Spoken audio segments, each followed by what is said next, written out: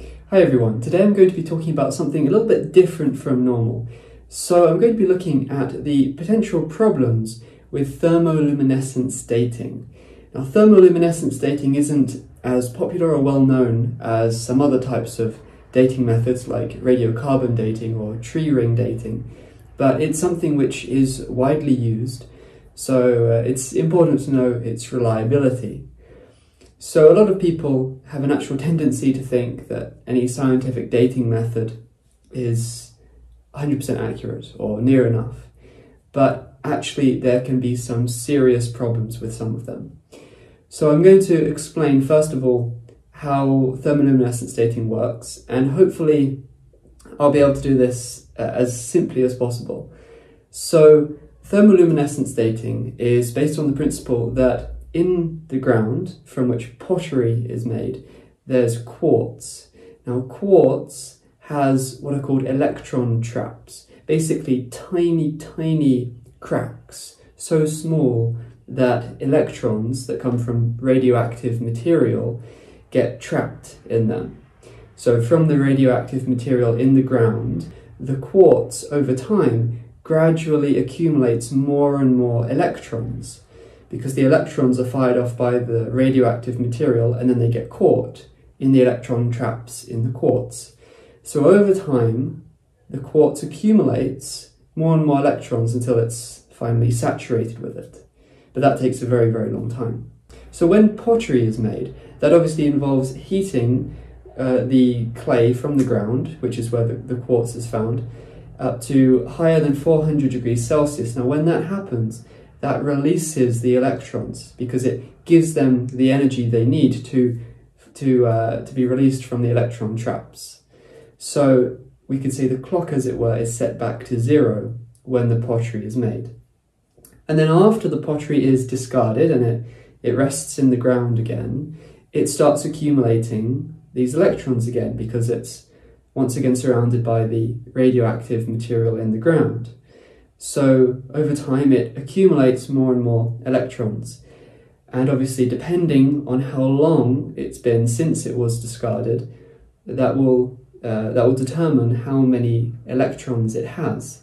So when modern archaeologists find a piece of pottery, they can take it to the laboratory and they can heat it up to above 400 degrees Celsius, and then the electrons will be released. Now when this happens, the pottery gives off light, visible light. That's why it's called thermoluminescence, because it involves heating the pottery and then seeing the light that results. The amount of light that results obviously depends on the amount of electrons that have become accumulated in the pottery, and that is determined by how long it's been since it was discarded. So by measuring the light that's given off when the pottery is heated, the scientists are able to work out how long it's been since that pottery was discarded. In other words, how old the pottery is. So that's the theory that's involved in thermoluminescence dating, but it's actually a little bit more complicated than that. There are some potential problems with it. So one potential problem is that the number of electron traps in any given piece of pottery is not necessarily the same as the number of electron traps in any other given piece of pottery. And it's the number of electron traps that determine how many electrons it's able to hold. So if you have one piece of pottery that has far more electron traps than another piece of pottery, and then you measure the light that's given off, the one which has more electron traps will obviously give off more light than the one with fewer electron traps, simply because that's able to hold more electrons. So to be able to accurately work out how old the pottery is, they need to do something else as well. After heating the pottery up and measuring the light that's given off, they then kind of infuse it with more radiation, artificial radiation, and then they heat it up again to see how much light is given off. So then they're able to work out how many electrons it accumulates per dose of radiation it receives. And then they're able to then look at the result from the original test and then judge how old the pottery must have been, how much time must have passed for it to be able to accumulate the correct number of electrons. And so in theory, they're able to account for the differences in electron traps in different pieces of pottery, although obviously every extra step that's necessary to get an accurate result is another potential error. But in theory, that should work. But there's a bigger problem. You see, the radioactive material in one given location is not necessarily the same as the amount of radioactive material in another given location. And they can vary dramatically. It's by no means uniform around the Earth.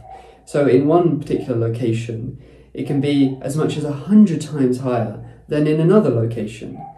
So scientists need to measure the surrounding area, the radioactivity of the surrounding area in which the pottery was found, to see what the actual dosage of radiation actually is in that area. Otherwise, they'll have no idea how long the pottery would have had to have rested in the ground to accumulate that many electrons, because it's entirely dependent on how many electrons are given off by the ground, which varies from one place to the other. You see the problem. So scientists need to measure the area, the environment in which the pottery was found, to be able to have anything even approaching an accurate date for the pottery. But see, here comes a big issue.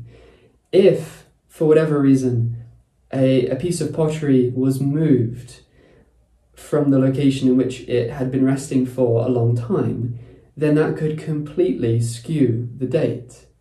You see, imagine if a piece of pottery was resting in the ground for, let's say, a few hundred years, or even more than 1,000 years, and then something happened like a storm or an earthquake, or maybe raiders, anything like that, anything that would move it from one location to another location. The new location's radioactivity levels could be dramatically different from where it had been for a lengthy period of time. Now, if the radioactivity levels only varied slightly, that probably wouldn't be a big issue. But like I said, they can vary dramatically. One place can be 100 times more radioactive than another place. So this really is a very big issue. And in addition to that, one single location can have its radioactivity levels change over time due to leaching through various factors such as water, for example. Flooding can cause the radioactivity levels to be leached from the ground. So again, scientists looking at the environment now could think, oh, well, it would have taken X number of years for the piece of pottery to build up that many electrons because the radioactivity levels are such and such. But if in the past the radioactivity levels were higher dramatically, which is possible, then that would mean that the piece of pottery would actually have needed to have been sitting in that area for a much, much shorter period of time than the modern day scientists would calculate. But these are simply unknown factors. You can't adjust for factors that you simply have no way of knowing about.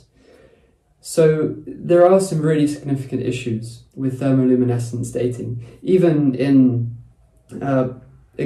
samples of pottery that have been found close together, there can be some serious errors involved.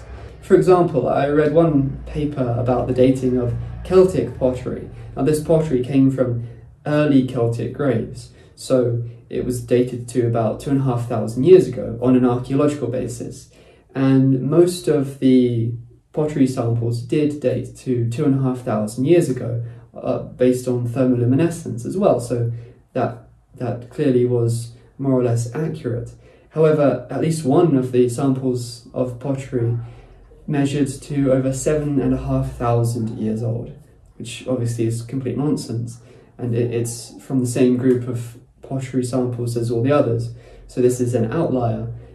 Imagine that 2,500 years was the correct date, and it measured to 7,500 years old.